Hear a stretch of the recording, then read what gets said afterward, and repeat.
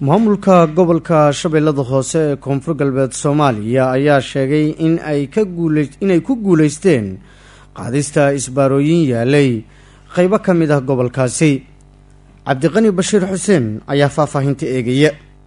gudoomiyaha gobolka Shabeellaha Hoose Maxamed Ibraahim Barre oo u waramay idaacadda Shabeelle ayaa dhowr gaadiid oo ku xayirnaa muddooyinkii dambe intuu dhaxeysay Afgooy iyo Walweyn waxa uu sheegay in xayiraadii ay ka qaadeen gaadiidkan oo inta badan isaga kala gooshayay wadooyinka u dhaxeeya deegaanada Koonfur Galbeed iyo Muqdisho ayaa dhawaan shaqo joojin bilaabay kadib markii qaybo badan oo ka mid ah gobolkaasi ay ku soo bateen isbaarooyin kuwaas oo gaadiidka looga qaadaya lacag sharci darro ah. gudoomiyaha ayaa waxa uu sheegay in ay maamulkiisu u suura gashay wax ka qabashada cabashooyinka la xiriira wadayaasha gaadiidka kala duwan oo aad uga cabanaya jidgooyooyin yiilay intuu dhaxeysay Afgooy iyo Walweyn ee gobolkaasi. gawaarida ayaa bariyahan dhan waxay ku xayirnaayeen degmada Afgooy ayaga oo ka cabanaya isbaarooyinkaas ziyaadada soo noqday oo lacagta soo qalacligaana ka qaadayay.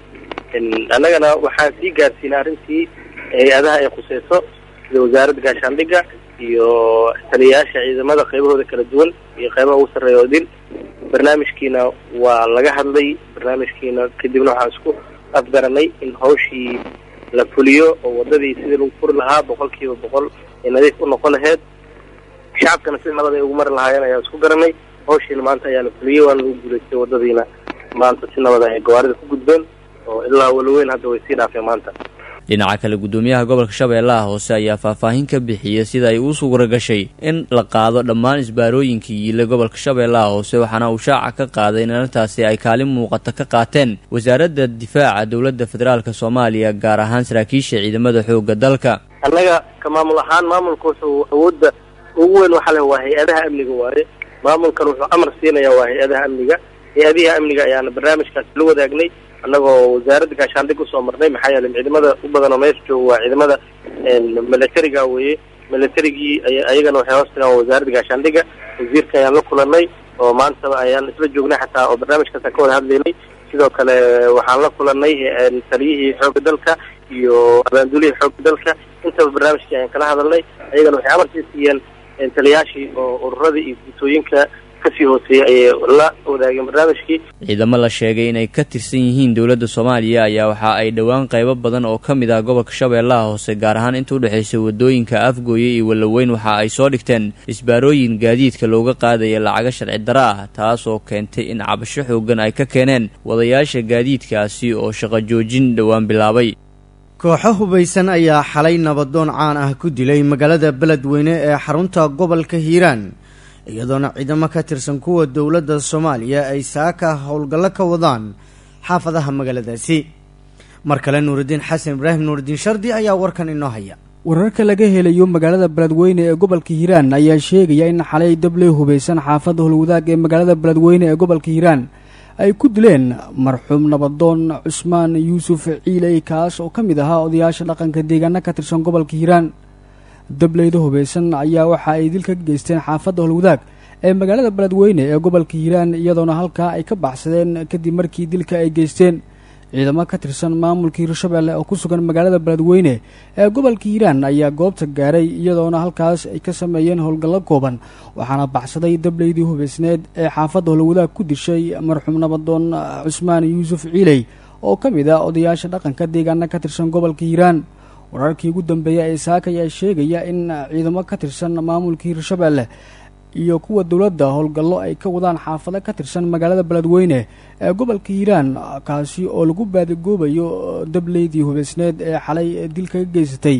xaafadda Howlwadaag ee magaalada Beledweyne ee gobolka Hiiraan. ma jiraan wax war oo ka soo baxay maamulka Hirshabeelle iyo sidoo kale saraakiisha maamulka gobolka Hiiraan oo ku aadan falkan dilka ee ka dhacay xalay xaafadda Howlwadaag ee magaalada Beledweyne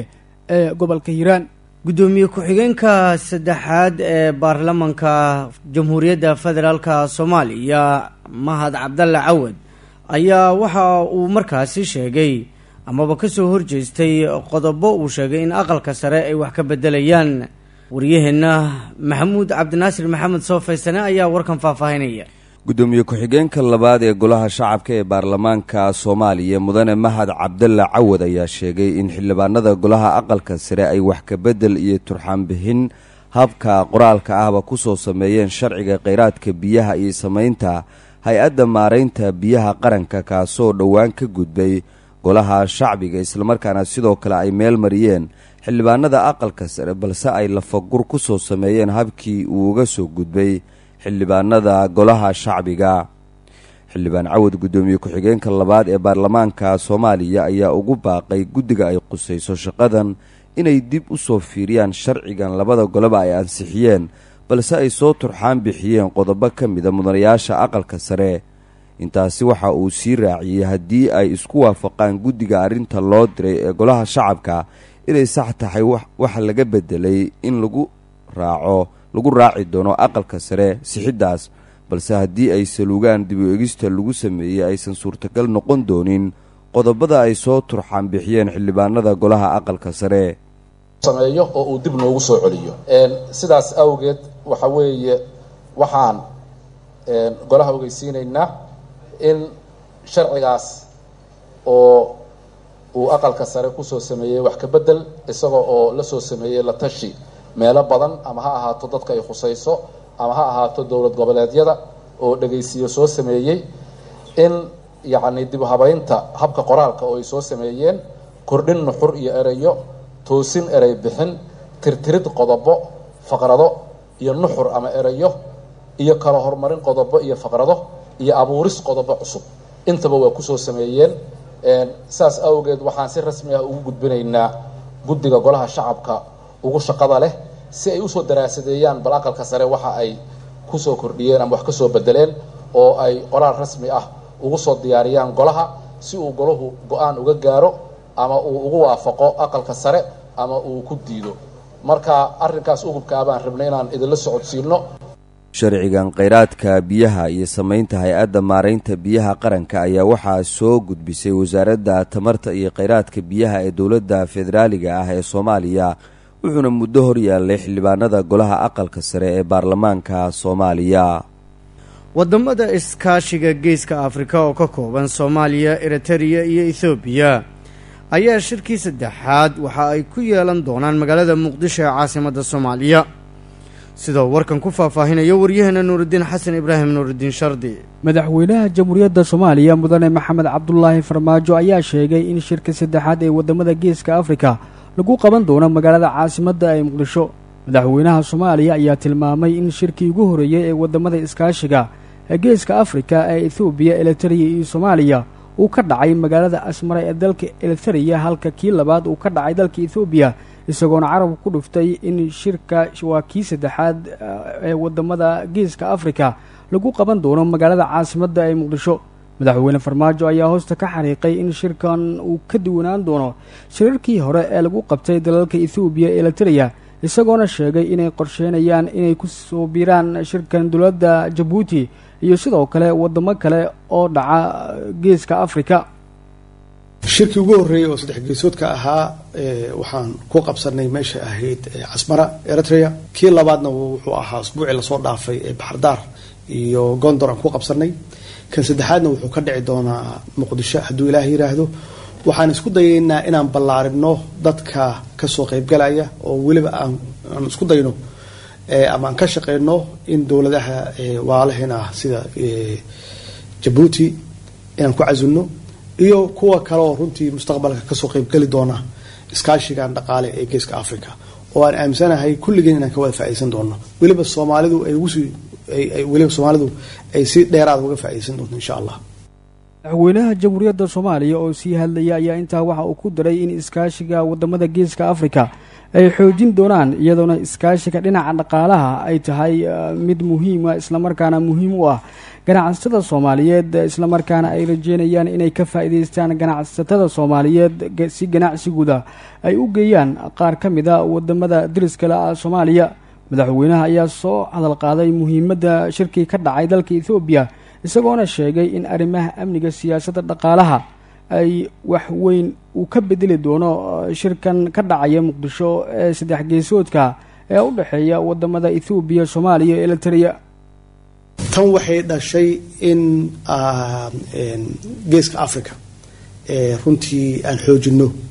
iskaashiga geeska africa oo dowladda eritrea ay qayb ka tahay hadda. taasna waxaan aaminsanahay iskaashigaas dhaqaalaha annaga inay dal noogu jirto bacdamaa dadkeena dhaqaaliyahanada ah dadkeena ganacsatada ah ay runtii aad iyo aad uga horeeyaan dadyooga kale oo dariska nala ah iyo meesha aan kaga naalo mandaqada ahaan ama regionka aan kaga naalo iyo xeebaha aan leenahay iyo dadkeena siday u fircoon yihiin oo ay xaqiiqatan ay dhanka ganacsiga ah ay uga faa'iideysan karaan xiriirkaas dhaqaale aan leenahay dowladaha dariska ah weliba aan danaynayno inaan sii ballaarino oo aan gaarsiino ilaa South Sudan ilaa Uganda aan gaarsiino maxaa yeelay waxaan ognahay dadkeena ganacsatada ah xitaa inay ka ganacsadaan ilaa South Africa iyo West Africa marka waxaan u aragnay inay runtii ay tahay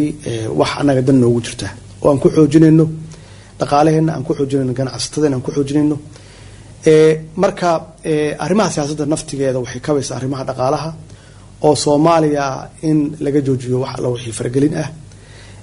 Ethiopia iyo Soomaaliya iyo Kenya iyo guud ahaan dadka dariska ahna aan wada dhaqano dad siman oo aan midka kale aanan faragelin toosan ku hayn mid dad banba dhawaan ayay ahayd markii dalka Ethiopia lagu soo gabagabeeyay wajigii labaad ee wadamada iskaashiga geeska Afrika kaasi oo ay ka qayb galeen madaxda dawladaha Soomaaliya Eritrea iyo sidoo kale dawladda Ethiopia shirkaas oo laga soo saaray warmurtiyad dhowr ah oo madaxdu ay ku sheegeen inay xoojinayaan nabadda geeska Afrika golaha ammaanka ee qaramada midoobay ayaa 9 sano kadib ka qaaday xayiraadii saarneyd dawladda Eritrea wariyahana Xasan Kaafi Xuseen Axmed ayaa warkan faahfaahinaya golaha ammaanka ee qaramada midoobay ayaa cunaqabatayntii ka qaaday dalka Eritrea oo muddo ku dhawaad 9 sano ah ay saarneed cunaqabatayn caalami ah dalka Eritrea kadib fadhi aan caadi ahayn oo ay yeesheen xubnaha golaha ammaanka ee qaramada midoobay ayay cunaqabatayntii kaga xayuubiyeen dawladda Eritrea taas oo horay loogu eedeeyay inay taageerto xarakada al-shabaab ee ka dagaalanta Soomaaliya sidoo kale golaha ayaa soo dhaweeyay dadaalada iyo isbedelada nabadeynta ah ee haatan ka soconaya dalalka geeska Afrika iyo sidoo kale dalka Eritrea talaabadani ayaa imaanaysa kadib markii uu soo hagaagay cilaaqaadkii u dhaxeeyay dalalka Eritrea Djibouti Ethiopia iyo Soomaaliya kuwaasi oo xiriirkooda iyo cilaaqaadkoodu uusan fiicnayn 20 sano ugu dambeysay dhanka kale madaxweynaha jamhuuriyadda federaalka ah ee Soomaaliya mudane Maxamed Cabdullaahi Farmaajo ayaa si diiran u soo dhaweeyay talaabada golaha ammaanka ee qaramada midoobay ay cunaqabataynta kaga qaaday dawladda Eritrea iyadoona dawladda Soomaaliya ayaa ku lug lahayd talaabadani maadaama madaxweynaha Soomaaliya mudane Maxamed Cabdullaahi Farmaajo oo horay ugu baaqay golaha ammaanka ee qaramada midoobay inay ka qaadaan cunaqabataynta Eritrea oo sheegay inay meesha ka baxday eedayntii loogu jeediyay inay taageerto xarakada al-shabaab hay-adda qaxootiga u qaabilsan qaramada midoobay ee UNHCR ayaa ka hortimid qorshe ay dawladda Myanmar ama Burma ay ku celinayso qaxootiga qowmiyadda muslimiinta ah ka soo jeeda ee haatan ku sugan xeryaha qaxootiga ee dalka Bangladesh qaramada midoobay ayaa qabta cabsi ku aadan in haddii dib loogu celiyo qowmiyadda Rohingya ay la kulmi karaan dhibaatooyin la mid ah kuwii ay horay ugala kulmeen dadka budistaha ah ee ku dhaqan dalka Burma bishii August sanadii 2017 ayay ahayd markii militariga Myanmar ama Burma ay tacadiyo xoogan u geysteen qowmiyadda Rohingya iyadoona qaramada midoobay ay ku tilmaamtay isirsifayn wixii ka dhacay xilliga dalka Burma